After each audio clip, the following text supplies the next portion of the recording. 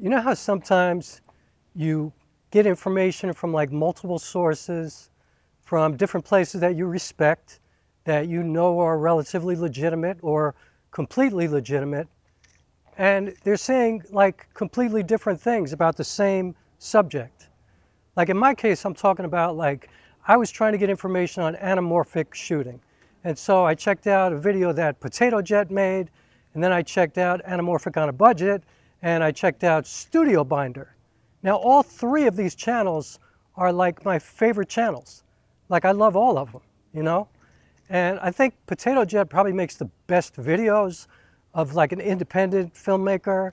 Studio Binder is a very professional channel. I'm sure they have a whole crew, they got a whole company, you know, and Anamorphic on a Budget, that kid is like dedicated to anamorphic. Smartest guy. I've gotten so many resources from him over the years of helping me to figure out anamorphic and my aspect ratios and trying to figure out all the math. And suddenly they're given different information. And actually Anamorphic on the Budget, that guy, he called out Potato Jet for a video that he had put out, and Studio Binder was even different than the two of those. And so I'm saying all this to say, I think they all held a lot of value, you know? Like I could extract stuff from each of those videos that was really, really valuable for me and really helped me a lot. But also there might have been misinformation in those videos. And, you know, at the end of the day, it doesn't really matter because to me, you got to get what you could get out of YouTube, and then you got to go out and you actually have to shoot. And you actually got to, you know, do the work, like apply it, and then you're going to learn, you know? But I mean, it's just an example of how YouTube can really fuck with your head. You know what I mean? Like on so many levels. You know, in the example that I'm giving here, but also in the example of putting out a video, you get like 3,000 views, and then the next video you put out, and you think you're following kind of the same formula, and you get 58 views. Like it's a weird thing. You know what I mean? And I think people think they have to put out a video every week, and you know, it's like some people say do that, and other people say nobody cares, and other people say put out a video every day. And I'm just saying, I'm sure in all kinds of other different spaces, when you're talking about getting information for pretty much anything, you know, don't forget that anybody can be on YouTube and anybody can say anything, and nobody is necessarily completely qualified. And you know, even in spaces outside of YouTube where people like go to school and train and get prepared for a certain space, it doesn't mean that they're not making mistakes. It doesn't mean that they're not wrong. It doesn't mean that they're not behind in the acceleration of the technology or of the knowledge or whatever. Like, nobody is always right, you know? But there are people who you trust and who resonate with you, and that's who you should follow. But I really think the only person you should really follow is you. And that's the thing that I'm talking about today. I'm talking about how, you know, watching YouTube can make your head explode sometimes, you know, can drive you crazy, can make you think that you're losing your mind, because the way you feel on Tuesday might have nothing to do with the way you feel on Wednesday, and then Thursday you feel a completely different kind of way, and it's just kind of crazy. You know what I mean? It's nuts. And so this is a video about how I think my brain looks when I watch YouTube too much and I don't get out there and just do the work. Because for me, at the end of the day, everything that I've learned has been applied knowledge from actually making films. Now, in my case, I came to YouTube for the filmmaking space because during the pandemic, my theater work got shut down. And I was trying to find a different way to express myself creatively. And so I was kind of going by YouTube University. And sorry, I'm looking around because I'm kind of on an open road and there might be traffic coming both ways, or a train. As you see, the train tracks right behind me. And this is actually the pedestrian bridge up here in Poughkeepsie, New York, which is kind of a cool bridge. So anyway, I've learned everything from application, you know, going out there and doing it. Because during the pandemic, I came to the filmmaking space because I decided to make a movie based on my theatrical script. And in the spirit of never letting anything stop me from making art, from telling my stories, from sharing my heart and my soul, I had to come here and learn. But I have to admit, at times it was very confusing. And I learned that at the end of the day, like I said, you have to depend upon yourself. You have to acquire enough, as much knowledge as you possibly can, and then you have to apply it. You got to go out there and just trial and error and just give it a shot. Look at it and just keep working at it until everything looks the way you want it to look, sounds the way you want it to sound, and most importantly, feels the way you want it to feel. And so, yeah, this video is like a note to myself. I'm actually speaking to myself in most of this video. So don't get it twisted. I'm not talking to you. I'm not judging you. I'm kind of letting you inside of my own brain and talking to myself, because I realize that sometimes, like I said, I'll say something on Tuesday and then Thursday I feel completely differently. But I also notice, and this is the most important part, that on Tuesday, the stuff that I said first, I was so sure of it that I might have sounded like a complete asshole speaking if I decided to make a video or something like that. And then 2 days later, I realized I was wrong. And I'm like, oh, you arrogant fuck. Like, what are you doing? And so hopefully I learned those lessons to never take anything for granted, to always understand that I might not be right, or if I'm absolutely right, make sure it's like science, you know what I mean? Like, make sure it's something that I've tried over and over and over again, so that if I give absolute information, that I know that it's true and that it works. But at the end of the day, and I've said that now 3 times, it might not work for everybody, because your process might not be like my process. And so, yeah, here's a look inside of my own brain from watching too many YouTube videos. All right.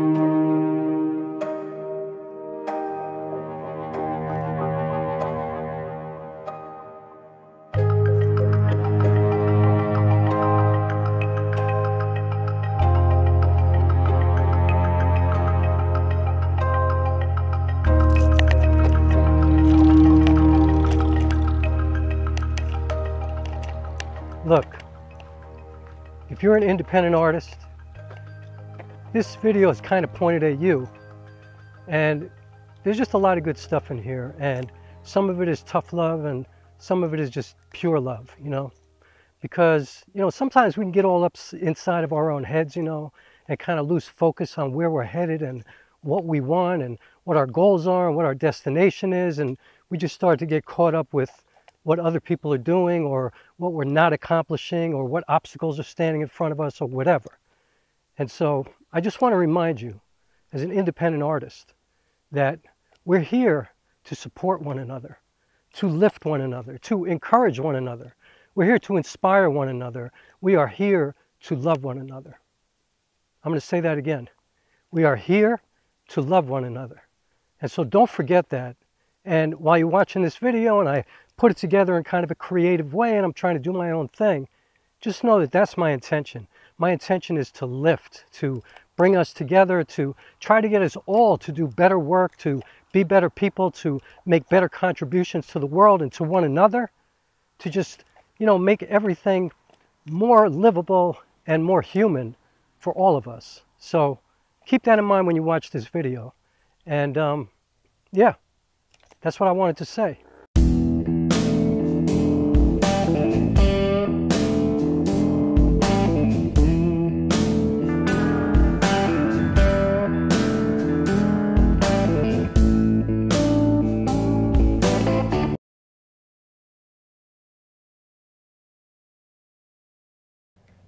So let me ask you a question. What the fuck is wrong with technology? Like, why can't you accept that things change and perhaps get better? And what's wrong with technology making things easier for people? I'm thinking a lot about IBIS because, I don't know, I don't even know if this is right, but I heard that the ZVe10 Mark II, the new one, you know, the one that everybody's talking about, doesn't have improved IBIS. Or, you know, why add the IBIS when you could use Catalyst Browse? Talking about stabilization, for those who don't know. What's wrong with, you know, more stops of IBIS? Like, that could be really helpful, you know? Think about handheld shooting. I mean, obviously that's helpful. You want that camera shake? Like, come on, why do you need to be the fucking Zen master of cameras? What's wrong with IBIS? There's nothing wrong with it. 12 stops, 15 stops, the more the merrier, obviously. That's ridiculous. And I've been thinking about it, you know, and it's like, what is the big deal about IBIS and stabilization? I guess unless you're a vlogger, you know, and you're walking around carrying the camera around. But even then, if you could use Catalyst Browse, or if you know how to use a gimbal, what's the big deal? Is it worthy of 100 reviews? Is it worthy of people spending all that time? Why? And who are you to judge anyway? Like, who are you to tell people what's better, what's not better, what they should be doing, how they should be approaching their work? You know, approach the work how you want to approach your work, and that's it. Then just shut the fuck up. I guess it is worth it to them because it's an embargo and they're somehow associated with Sony. And so I get that. It's business, you know, and you're trying to, you know, keep this YouTube thing going and, you know, be successful at it and have a relationship with Sony, and there's nothing wrong with that. But it just makes me think about stabilization in a camera and what that means. You know, what exactly does it mean that your camera can get you stable footage?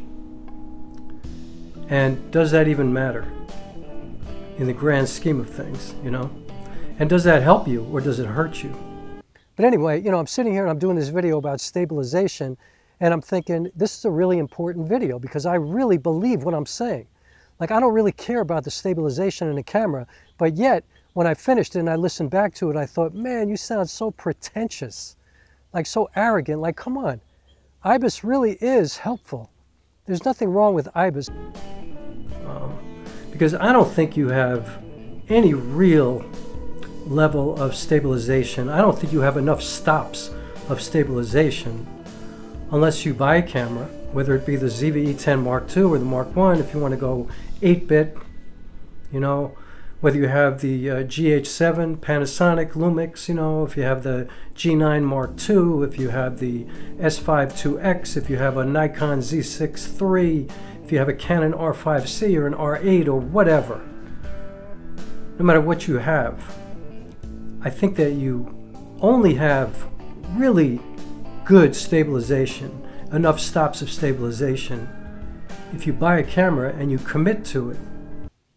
Who made you the gatekeeper of how to use cameras? And why do you think it would be better to own just one camera? What's wrong with owning a bunch of different cameras? You know, you found one of your cameras for 475 bucks. What's the big deal? Some people are spending like, you know, $2,000, $3,000, $4,000, $6,000 on one camera. What's wrong with somebody who has like 4 cameras that all cost like $400, $500, $600? What's wrong with somebody who has the money and wants to spend the money on a bunch of different expensive cameras? Like, why do you even care? What does it have to do with your life? How does it even affect you? What's the big deal? Let people live, you know? Geez, what difference does it make? I don't understand, you know? And you really get to know the intricacies of it, how it works, the quirks, you know, the advantages and the disadvantages, the strong points and the weak points. And you make all of it work to your advantage. You make all of it work in the helping of your storytelling, because that's all that matters. And so when you think about it, the very top of the line cinema cameras, like we're making videos, right? So if you're talking about cinema cameras in Hollywood, the top documentaries, the top narrative films, all the best cinema cameras, they don't have any stabilization. They have no IBIS. The filmmaker has to figure it out. He has to solve problems. He has to make it work. It doesn't have stabilization. It doesn't have autofocus, for that matter. What's the big deal? Why does somebody have to get used to a camera? Like, how about this? When somebody learns all the settings in a camera, when they understand their ISO settings and their white balance settings, and when they start to really understand composition and, you know, things of that nature, like the things that really matter, why do they have to like only be able to do that with one camera? Actually, it's the opposite. You know, because if you really get a grasp on all that stuff, you should be able to use pretty much any camera. So what are you talking about? I don't understand. It feels like you're just saying shit to say it sometimes. Like, oh, I know what you're doing. You're just trying to figure out what's my next YouTube video, right? That's what you complain other people do, but you're doing the same thing. And so think about that. You know, what exactly is stabilization? You know, stabilization is really you committing to this instrument and then practicing and learning how to use it and having something that gives you a sense of stability, knowing that you have something that you know how it works inside out. You know the menu system, you know all the buttons, you know all the lenses that you like that go along with it that you've chosen.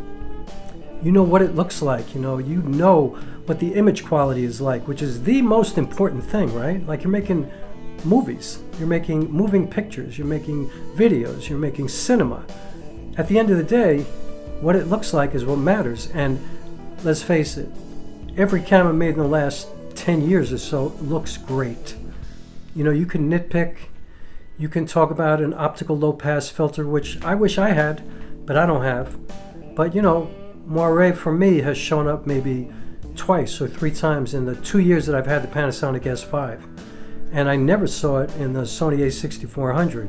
So I just, at some point, after being completely obsessed with it and almost buying an S1H, because the Panasonic S1H has an optical low pass filter, at some point I just decided to let it go. I was like, yo, it's got nothing to do with my storytelling. It can't stop me. It's not that important. Because guess what? I reminded myself that I made a full-length feature film on my phone, and it became an award-winning film. And why? Because I was dedicated to it, and I knew that's all I had. And at the time, I think it was kind of an advantage that I kind of had no idea what I was doing. But by the time I finished that film, I knew all about what I was doing. You know? That's what matters. Like, for example, today everybody's talking about the ZVe10 Mark II, and you're like, oh, geez. Can I watch it? Can I see another ZVe10 Mark II video go down my timeline? Yeah, but you know what? They're just trying to look for the next YouTube video. What are you doing? You're talking about it, and that's your next YouTube video. So what's different about you from them? What's the big? And you know what? Maybe you could learn something from them. A lot of people make these videos, and they include little tips that could work for any video. I mean, for any camera. You got me so upset I can't even capture the words that I'm trying to say. Learn about how to use your ISO and your white balance, and learn how to, like I said, go through the menu system and get on your settings correct. You know, use the proper shutter speed, the shutter angle. Shoot at 24 frames per second, or whatever frames per second makes you feel good, the way you want it to look. You know, use slow motion if you want to or not, you know, whatever. Like, learn your aesthetic, but have one instrument and have it for years so that it's your thing. You know, this is what you use. What difference does it make? You're just trying to do the same thing everybody else is doing. You're trying to get people to your channel. You're trying to get people to subscribe. You're trying to get people to hit the like button. Just because you don't say it doesn't mean you're doing anything different. And don't front. Don't act like you're just doing this for fun. I mean, yes, it's good practice.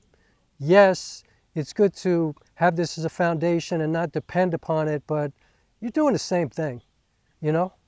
You know, a lot of great baseball players, they go crazy when they break a bat because they're so, like, superstitious. Like, this bat has hit me all these home runs. It's got me all these hits. It's got me to the World Series. Basketball players sometimes wear the same socks. Like, it's all kind of crazy, but in the case of a camera, I don't think it's crazy. I think you choose something and you commit to it, you dedicate yourself to it, and then you work with it every single day. And you don't negotiate with that. You know, you make it a part of your practice, your craft. It becomes a spiritual practice. It becomes something that you're attached to. And then if anything happens to it, you've learned it so well that suddenly you could use any camera. It doesn't matter. It doesn't matter if it has 12 stops of IBIS or 15 stops or 8 stops or whatever. It doesn't matter if it has 0 stops of IBIS, because you have now stabilized your filmmaking life and you know how to make it work. You know what works. You know how to do it. Okay. So maybe this is a space for practice, for perfecting your craft, for getting better at storytelling, this realm of storytelling, this visual storytelling. But, you know, like, you have to niche down. You know, oh my God, there's a ladybug on the camera as I'm talking right now. That's so crazy. Should I get up and move it? I probably should, because it's going to crawl into one of those holes. So I'll be back in 1 sec. Somebody can hand you an Arri Alexa, or they can hand you a Sony a6000, a Canon M50.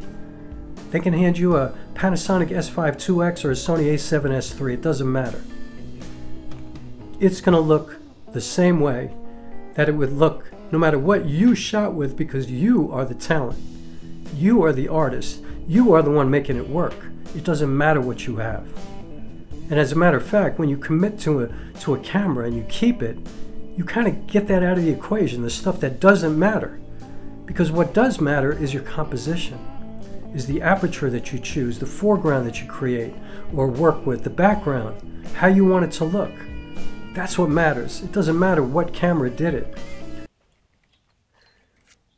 That was weird. There's a lot of ladybugs around here. I think that's a good sign. Anyway, right now I'm using the Panasonic GH7. This is a micro 4/3 camera. I'm shooting at f1.2, which is really not f1.2 if it was a full frame camera, but still, it's kind of blurred in the background. It's micro 4/3. You can make it work no matter what. Doesn't matter. Doesn't make a difference. It's all about you. Why do you have to niche down? You don't have to niche down. You're not niching down. You're doing anything you want to do. You're saying anything you want to say. You're not playing by the rules. You're not doing anything. But suddenly, now we're seeing all these videos about how YouTube is changing. YouTube is dying. My channel is dying. Everything, you know, the algorithm is changing. You need to be more organic. Oh, wow, another ladybug. You need to be more organic. You have to stop doing these perfect videos. People want to see the truth. Well, in that case, you don't have to change anything. You've been doing that all along. So you need to stabilize your filmmaking practice, your filmmaking techniques, your filmmaking journey, how you work, how you like to work. You want to be unique. You want to be only you. You want it to look like, oh my God, that, like in my case, when people look at a film, they go, oh, Rock definitely shot that. Like, that's his style. That's his thing. I know what it looks like immediately. You know, you want to be like the equivalent of Prince or John Coltrane. Like, the minute people see something, they know it's Spike Lee. They know it's the Coen Brothers. They know it's Roger Deakins. Like, they know it's you. I saw a video today where somebody was celebrating 1,000 subscribers that took him, guess how long it took? Guess how long it took to get him 1,000 subscribers? And by the way, this video was dope. Like, sound effects, the video, like everything about it was like the highest level, Casey Neistat level vlogging, okay? Took him 9 years to get to 1,000 subscribers. 9 years. This guy is niched out. I couldn't believe it. Like, seriously, 9 years? That's crazy. Because sometimes I see people that it took 6 months. They're like, well, I did my first video 6 months ago and now I'm up to 2,300 subscribers. And I'm like, how the fuck did that happen? So there's no rhyme or reason to it. And you have to, like, get all the spec stuff out of your head. It doesn't matter. It doesn't matter that this camera has better autofocus than that camera, that this camera has better dynamic range than that camera. It doesn't matter. You have to learn about lighting, how to create the scene that you want exactly how you want it to look, or to recreate what you're looking at, no matter what camera you have. That's what you want to learn about. You want to dive into DaVinci Resolve or Premiere Pro or whatever you use and really learn how to edit and how to color, how to deal with your 10-bit 422 footage that you know, so desperately needed. And then you're going to figure out that you could have done that with 8-bit. I saw somebody today make a video that his YouTube channel is dying. This is the same person who told me not to worry about how many people are watching your videos, that he looked at it as picturing a whole bunch of people in a room. You know, like if the room is full, if there are 9 people or 19 people, or if it's an auditorium and there are 2,300 people, whatever. Don't worry about the amount of people. Yet, he put out a video where it only had like 45 or 75 views, and he's used to, you know, he's got like 11,000 subscribers. I understand, you know, he's trying to earn a living at this, and it's just, see, that's the thing, YouTube fucks with your head, you know? Like, for me, I had like 3 videos in a row that did really well for me. 1,500, 1,700 views, I never get that. And suddenly 3 in a row, I got it, you know? And the funny thing was, I was like, nobody's gonna watch these videos. I'm cursing, I'm doing whatever I want, I'm like, just, there's like no rhyme or reason to what I'm doing. And people all of a sudden watched it, like they loved it, you know? And then all of a sudden I did a video saying thank you for 900 subscribers. I got like 400 views. I actually did a video also for Father's Day that got like 130 views. Like, what is the answer, you know? Like, people don't care about my father? Why should they care about my father? Of course they don't care about my father. He's my father, it's not their father. But still, that's kind of a personal, vulnerable, you know, I mean, I was being very honest. You know, I'm not fronting about anything. I'm telling the truth all the time. I'm being completely transparent. I'm being pretty vulnerable a lot of the time. And sometimes I get 1,700 views, and sometimes I get 2,800 views, and sometimes I get 93 views. You know, there's no rhyme or reason. I have 930 something subscribers. When I get to 1,000, do I expect suddenly I'm going to be earning my living doing this? No, I don't. I have no idea what's going to happen. You know, you only want full frame? Most of the greatest films ever made were shot Super 35, which is kind of APS-C. Plenty of amazing projects have been done on micro four thirds cameras. So, IBIS, stabilization, everybody's talking about it. It's trending. That's what it's about today. That's what it's about all the time, actually. Specs, you know? How's the autofocus? Oh my God, we can't use this camera because the autofocus sucks. Guess what? For me personally, and this is just me, I'm not saying this is right for everybody, but I don't even use autofocus. I don't even think about it because none of my lenses even have autofocus, except for one, which as it turns out, I almost never use it. It's my only zoom lens. I have a Sigma 28-70 f2.8, and I almost never use it. Not because it has autofocus, but because I'd rather work with primes. Like, why you always got to pick the harder way to do things, you know? Why are you that guy? You know, like, what's wrong with autofocus? What's the problem with autofocus? Like, just because it makes it easier, you don't like it? Maybe some people are just doing YouTube videos. Maybe some people are working with a gimbal all the time and they're just cutting the best of the shot that they do. Like, maybe they're shooting, I don't know, 20 minutes at a time, and they just want to extract like 3 minutes from that 20 minutes. Maybe they don't care what 3 minutes they're choosing. Like, what's the big deal, you know? Why are you the gatekeeper of focus? And I just feel more comfortable that way. And I shoot with 28mm or 50mm 99% of the time with my Panasonic S5, which happens to be a full frame camera. On this GH5, right now I'm shooting with a TT Artisan 17mm f1.4, and I also have a Mikey 35mm f1.4, so the equivalent 35mm 70mm. Pretty close. But I've learned over the last couple of years, because I shoot with it every single day, I know what the world looks like at 28mm. And when I want to do something a little bit more intimate, close up, and I want it to look different, like more compressed, I want to add a little bit of, you know, like effect to it, I use a 50mm because it affects my face. It affects the way the subject looks a lot differently than a 17mm, which is 35 equivalent. I'm sorry, now I'm talking about my full frame, so it looks a lot different than my 28mm. What I like about the 28mm is that it doesn't distort my face when I get close.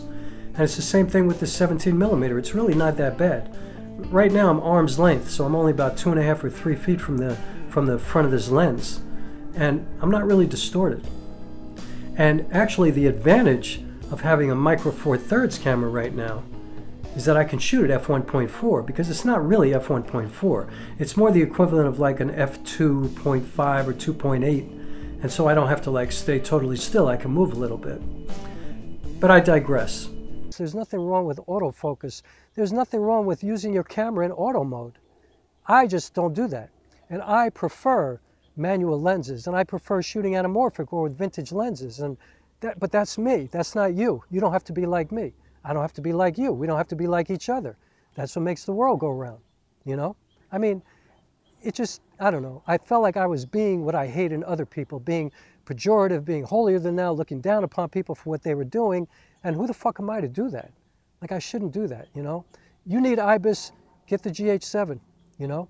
Or be mad about the ZVe10 Mark II, because the GH7 has the best IBIS apparently in the world. I've never touched it. The ZVe10 Mark II has no IBIS, so use Catalyst Browse. Good luck with that. And as far as I'm concerned, the Panasonic S5 has great IBIS, because when I walk around just handheld, it works great, you know, so it doesn't really bother me. And the GH5, the same thing, it works great. So I don't really have a problem with that. But what I'm talking about is, I think that IBIS stabilization, how stable is the footage because of the camera, because of the IBIS, because of the electronic stabilization, the, you know, just the normal stabilization, the Catalyst Browse, whatever, you know, DaVinci Resolve stabilization. It's really about learning your craft, mastering your craft, shooting as best you can, and then using whatever tools you need to make it work, you know. But you don't have to pick a camera because it's got the best IBIS. I know that, you know, I shouldn't be going around telling people what to do and how to approach their page and how to be a filmmaker. I mean, who am I to tell somebody how to be a filmmaker? I've been a filmmaker for like 4 years. You know, there are people who've been doing this for 20 years, 30 years, 10 years, 50 years. I'm telling you how to be a filmmaker? I'm telling you that you don't need IBIS? That's crazy talk. There are people who have, almost everybody watching this probably has more subscribers than me. Probably gets more likes, you know, probably has a better channel than I have. And I'm telling you how to approach this? That is straight up crazy talk. I can't believe I did that, so I apologize for that. But on the other hand, it is how I feel, you know? Like, who cares? You know, like, stabilization to me is, this is just me.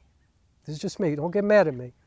But stabilization to me is getting a camera and sticking with it and creating this really solid foundation of your work, like your workflow, like you know the camera you're using, you know the settings, you know the buttons, you know your lenses, you know how everything works, you know how different, you know, the same aperture in different lenses works, you know how something works in APS-C mode versus full frame mode, you know how your micro four thirds camera works. Like, to me, that is the best IBIS, that's the best stabilization. And obviously, I'm saying IBIS as a metaphor for stabilizing your workflow, you know, stabilizing how you go about telling your stories, how you do what you do. That's the best way to do it for me. Because it's really not going to make a difference if you don't master composition, if you don't see every inch of the frame, if you don't consider every single spot on that frame. Nothing else is going to help you. If you don't consider where you want to focus in that frame, autofocus is not going to help you, because there's always a chance that autofocus is going to make a decision without you. And so for YouTube videos, fine, you know. If you need autofocus that's totally consistent all the time, go buy a Sony camera, whatever. I'm not bashing that. No shade at all. But I'm just saying, for me, I never think about it. I've made 2 feature films, manual focus all the way. I like to be a part of the process like that, you know. And I like the fact that now I've used this Panasonic S5 so much for the last couple of years that I know it like the back of my hand. Like, I know where everything is. If I want to make any adjustments, I can make them quickly. I know what it's going to look like. I know what the colors look like. I know what the dynamic range is like. I know what I can expect in any kind of scene. And I kind of feel the same way about the GH5, even though I haven't used it as much, so I don't feel like I've mastered it. Like, I'm not quite sure the way it's going to look. It deals with skin tones a little bit differently. It is a little bit different using micro four thirds, and so I'm not as confident using this camera. And I'm trying to use it more often just so I get used to it, so I have as much of a command of it as I do with the S5. But see, that is stabilization. And I do honestly think people spend too much time thinking about gear. And I do think people spend too much time thinking about specs. And I do happen to think that none of that matters all that much. I think that you can learn all that shit in like 6 months, you know, like if you're diligent and you practice all the time, and if you get out there and you shoot every day, I think you could learn how to set your white balance and use your ISO settings and learn about composition, all that kind of stuff in 6 months. But then It's like a lifetime of refining that, you know. Then it's getting your own aesthetic, it's getting your own style. You know, you become that kind of artist that creates work that is completely original and unique to you, not to anybody else. But that ain't about gear. I'm sorry. Gear does matter. There goes a train. Gear does matter, but it doesn't matter like that. You know what I mean? If that makes any sense to you, like that. What does like that even mean? I'm stabilizing my process. I'm giving myself a really solid foundation. You know, I'm creating a situation for myself where I'm really centered and balanced, and nothing can get me off my thing. Like, I know what I'm doing, and I know what to expect, and I'm more adept at solving problems and figuring things out if I reach any kind of obstacles, because I know my instrument. Because it's hardly even an instrument anymore. It's kind of like my camera and my eyes and my ears and my brain and my heart. They're all kind of the same thing now. And if you just keep buying cameras because they have better specs, or if you keep just buying cameras because of the specs, at the end of the day, what are you doing? I think that, wow, I've come full circle. Yeah, you should understand how you want to work. But maybe you have no idea how you want to work yet. Maybe you should get like the cheapest good camera that you can find. Get like a Canon M50 or a Sony A6000 or something like that. You know, get something that's going to cost you $200 or $300. Get a camera that doesn't even have interchangeable lenses. Something that you don't necessarily want to grow with, because you're not going to grow with this camera. You're going to learn on it. You're going to learn about ISO and white balance and all the things I talked about. You're going to learn about focal length. You're going to learn about aperture. You're going to learn about all these things, lighting, sound. Get your skills together and then choose a camera that you can grow with. You know? Why? You know, I bet you that if you buy these cameras and you finally get something that you love, that you're happy with, and you don't have stories to tell, and you don't commit to like creating something to get it out there and share it with people, you're going to get bored of that, and you're going to go try to buy another one at some point, or you're not going to be involved with cameras at all after a while.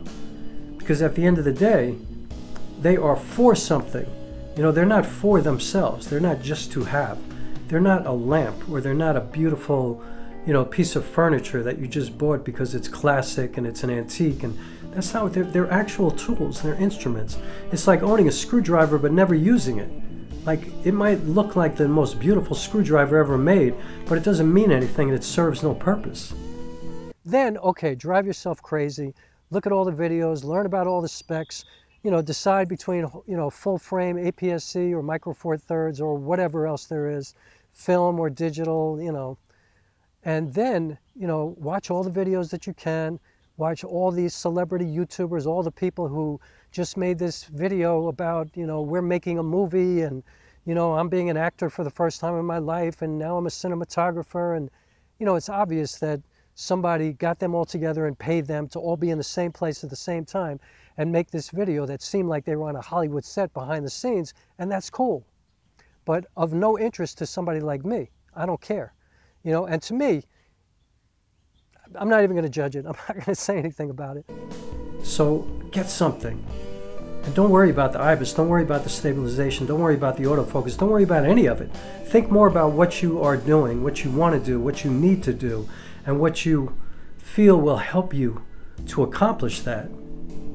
And then it should be pretty easy to pick a camera, because pretty much every camera is going to have almost everything that you need today. Like, if you really, really, really are focused on making the most beautiful image that you can, then try to get a 10-bit 422, you know, a camera that can shoot 10-bit. But don't think that 8-bit is not going to be enough, because you'd be surprised. But I'm just saying, watch those videos because they're all smart, they're all talented, they know a lot. Learn all the basics, and then get a camera, choose the GH7 or the S5 2X or the Sony A7S3 or whatever. Choose the camera of your choice.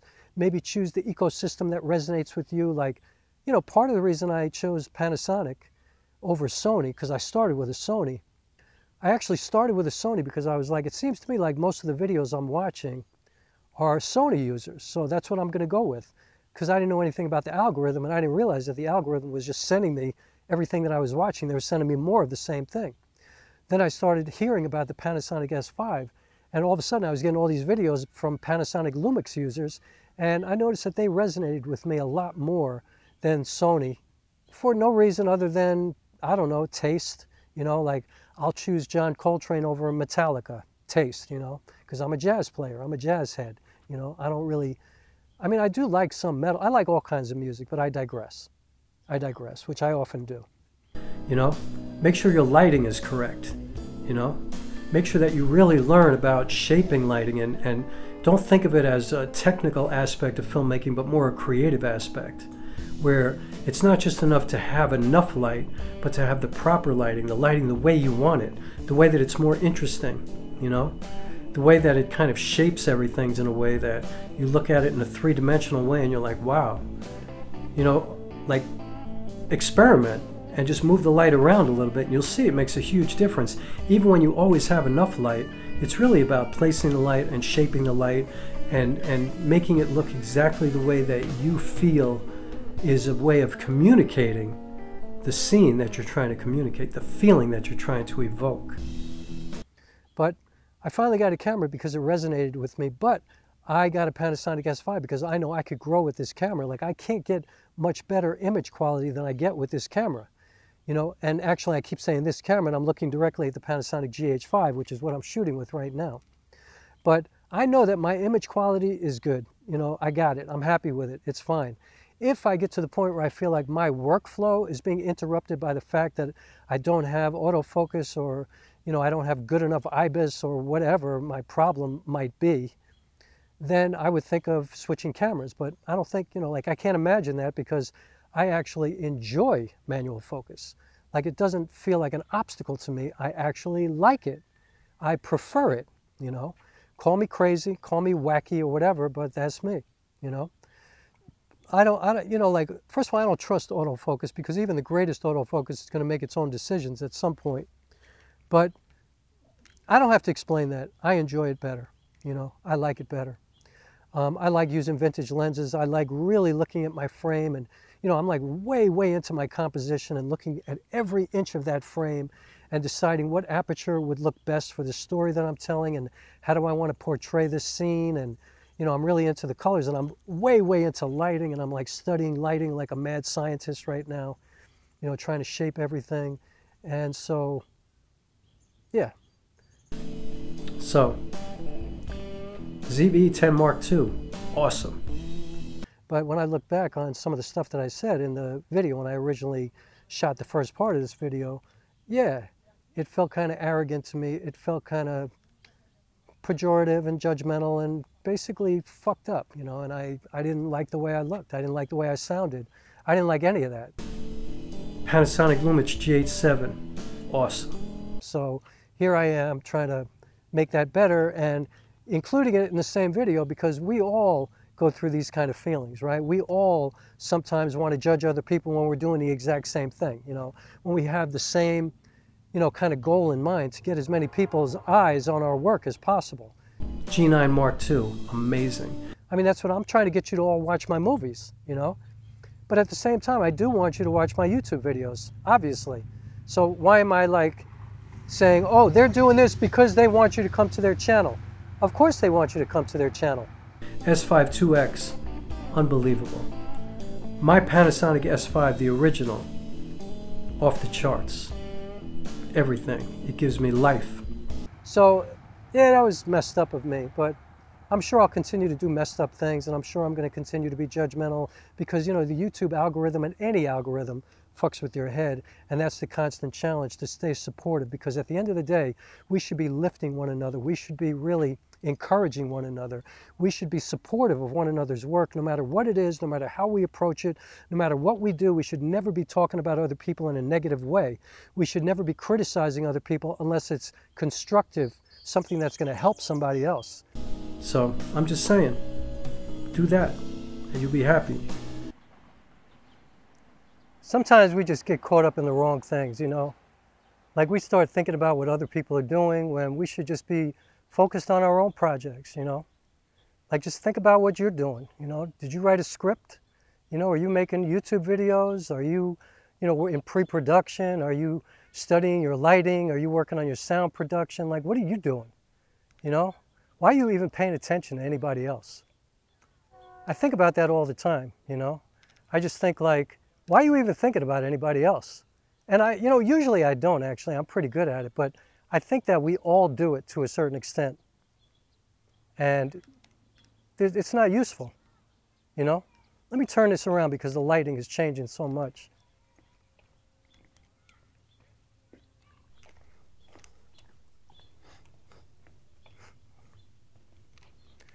That's the Tappan Zee Bridge behind me, by the way. But you know, we're like thinking about, you know, how many views other people are getting or how many subscribers other people have. And it's like, what does that even have to do with you, you know? I mean, I have to admit, I get caught up in that sometimes when when I'm not doing another big project. And see, that's the key. Like, usually I'm working on a movie or a play, something like that. And I think that's my point. Like, you know, take YouTube and take all this camera information and take all this spec stuff and take all these settings and apply it to an actual project that you will become completely immersed inside of. You know, a story that's important to you, that you really care about. And you will become obsessed with that project, making it look as good as you can, making it sound as good as you can, making the story as clear and as immersive as possible, and something that, you know, people don't even notice you're filmmaking. They don't even notice the specs, you know. They just think, wow, I was really moved by that, you know. That's the goal. That's the thing. So I think, I notice the only time I get caught up in all this stuff is when I'm in between projects, not working on something. And suddenly I'm like, yo, how come I can't get 1,000 subscribers? How come I can't get this? How come I can't get that? But then the minute I start working on a movie or a play or something like that, I ain't thinking about it at all. And for me, that's like, see you in 2 years. Like, I continue to make YouTube videos, but usually what I'm doing is working on my craft. So I'm practicing, or I'm in pre-production, or, you know, trying things out. And it's much better for my mental health. And so, yeah, if I could recommend anything, I would say get involved in some kind of project that's an actual real project outside of YouTube. And I think what I'm going to do with this video right now is I'm going to put all this together in this video to show you how crazy and schizophrenic we could be in this world with these algorithms and all this stuff that we got to think about. And it kind of takes you away from thinking about the things that matter. So, yeah, let's see how that works. Yo, you see New York City back there? Can you see it? I'm not sure you could see it. I might be blocking it. Greatest city in the world? See it? I don't live there anymore, but it's always going to be in my heart. Can you see it? It's so beautiful. Yeah. Anyway, I hope this video made some kind of sense to somebody somewhere out there in the YouTube land. And I mean everything to be as positive as possible. And but sometimes, you know, our brains get kind of messed up. And so, yeah, I'm going to shut up now. And that's all that I have on my mind right now. So I'm going to shut up now and stop this video.